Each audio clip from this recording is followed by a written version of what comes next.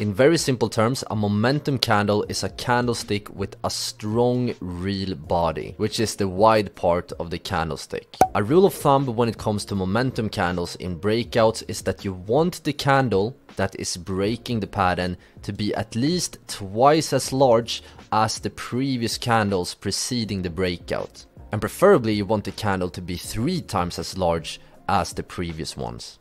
This indicates that the bulls have control and conviction and that the breakout is more likely to succeed. As you can see, the real body of this candle is much larger than the candles preceding the breakout. So this right here can be considered a strong momentum candle. Another thing you want to look out for in breakouts is that you want the candle that breaks the pattern to close far above the resistance or support level.